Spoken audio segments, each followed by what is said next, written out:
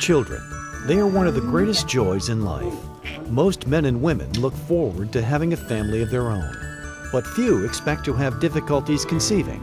In fact, 1 in 7 people in the United States will face some form of infertility in their lifetime. According to recent data, only half of those afflicted will ever seek treatment, with 25% of them foregoing treatment after their first treatment cycle. With statistics like these, medical experts say it's critical to seek medical care early. It's very important to seek infertility care through a reproductive endocrinologist who's a specialist in the field and can make things happen most efficiently. For women who are under 35, typically after 12 months of trying to conceive without success, a workup is warranted.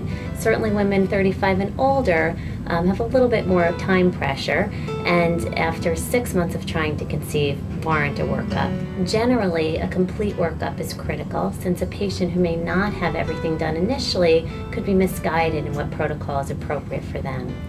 And secondly, I think that all patients need to be given all of the fertility options that are possible for them immediately, since they play a big role in their choice for care. When we got news that my wife had what's called polycystic ovarian syndrome, that was one of the downfalls of her not being able to conceive. So we had to find, help or a clinic that would treat infertility and at the same time know the go-arounds around polycystic ovarian syndrome. So there was 2 things that there was a focus on. It wasn't just a problem conceiving. It was several things that were involved in not being able to conceive. Today, there are advanced reproductive procedures and state-of-the-art technology offering more women and couples a real chance at having a family. And many infertility centers, such as the Institute for Reproductive Medicine and Science, or IRMS, have a wide range of infertility options. One of the oldest treatment options that's been around for decades and still very effective is fertility medications for women who don't ovulate. For sperm factor infertility, there's artificial insemination with husband's sperm or even donor sperm if there's not a male partner. And for very severe infertility issues, blocked tubes or severe sperm factor infertility, in vitro fertilization has probably the highest pregnancy rates. Here at St. Barnabas, we are excited about, among other procedures, pre-implantation genetic diagnosis. We've done quite a bit of work in this area. It's a procedure that allows us to test an embryo to be sure it's genetically normal prior to its transfer.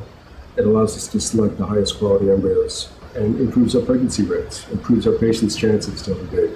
The organization also recognizes the value of educating patients on all their available treatment options so they can be informed participants in their own care. I think the key is patient education.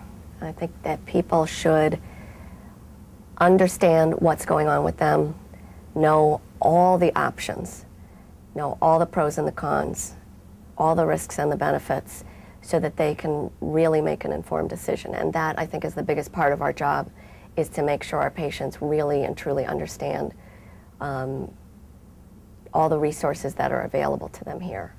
I think a second component is to recognize how truly, truly stressful infertility is. The level of stress, anxiety, depression that these patients experience is enormous, and I think not really acknowledged a lot by society or by the patients themselves. And a lot of the patients tend to become martyrs and to try to shove that stress and that anxiety to the side, and in the end it ends up hurting them on an emotional level, psychological level, on a relationship level, and ultimately their health. It was very hard for us emotionally, dealing with how she felt, from day to day, or how I felt from day to day, or how we felt overall, at the whole picture of not being able to conceive every time that we tried and we failed, every time that we tried and we failed. It emotionally set us back. The treatment that we received was the IVF cycle. And we had the beautiful baby girl. We were so excited. As part of its philosophy of care, the organization offers an online interactive message board designed to give all infertile couples a resource to seek professional medical advice. It's a public service, it's patient education, and it's also emotional support for our patients. We believe very strongly in public health education and patient education. And this is one of the ways that we can reach our patients in kind of a casual and friendly but informative way. As one of the leading fertility clinics in the United States, the Institute for Reproductive Medicine and Science, or IRMS, takes its commitment to research and high-quality care to the next level. There are many centers in the country that have established good pregnancy rates, but a great center goes beyond that. We have both clinical excellence and excellence in the laboratory, which have established very high pregnancy rates and certainly draws patients to our center. One of the reasons that I think this atmosphere is so helpful to patients is not only do they sense the compassion that we have and our desire to help them achieve this goal, but they have access to the clinicians. I received very compassionate care at the center. The staff was very courteous. They knew me by name pretty much from day one, which I thought was very surprising. And the doctors were extremely caring. They always call me by my name too. I obviously feel extremely fortunate to have the children that I do. I don't feel that without in vitro and the procedure that was performed, I would have gone on to have my kids, given my history, my medical history. So, and on the same note, I feel extremely, I feel compelled to be an advocate in the field of infertility, because I went through it and I suffered for so many years, so many miscarriages, and the outcome was so positive. A major message that I sort of hit people over the head with is how important female age is in the biologic clock. That if women are getting close to 35, they need to see an infertility specialist if they're having problems sooner than later.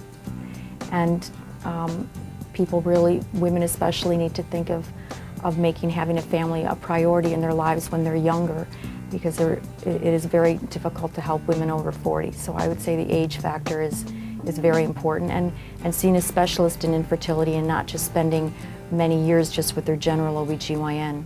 IRMS has an all-female team of dedicated and experienced physicians that are truly sensitive to all infertility issues. They serve not only patients from all over the United States, but also an international patient population. We just happen to be an all-female team at this time, and we've noticed, because we do see patients from all over the world, that for some women, due to cultural restraints, they are more comfortable doing a physical exam with an all-female team. So we think that for some women, this just may confer that much more comfort for their experience. The major impact of our organization, of course, is helping people have families, or if they have families already, help them get larger.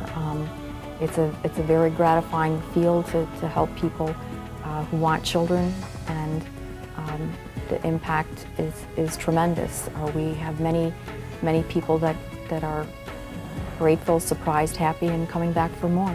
IRMS is also known for its world-renowned lab and its contributions to the field of assisted reproductive technology. We have an embryology team that's been together literally for more than a decade. We have more than 100 years experience all told. We work well together. We've developed many of the procedures that we use that are used around the world in assisted reproductive technology. For more information about IRMS or assisted reproductive technology, call 877-456-4IVF or visit sbivf.com.